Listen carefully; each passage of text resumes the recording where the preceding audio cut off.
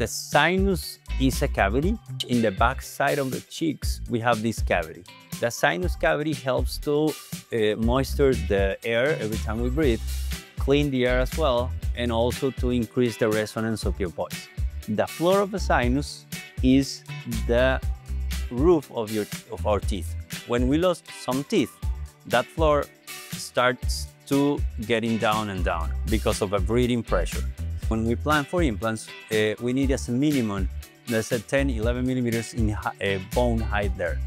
So if we don't have 10 millimeters of bone, we need to do a procedure called sinus lift, in which we pretty much do a small incision in the bone, and then we lift that membrane, so we create a bag, and we fill that bag with graft.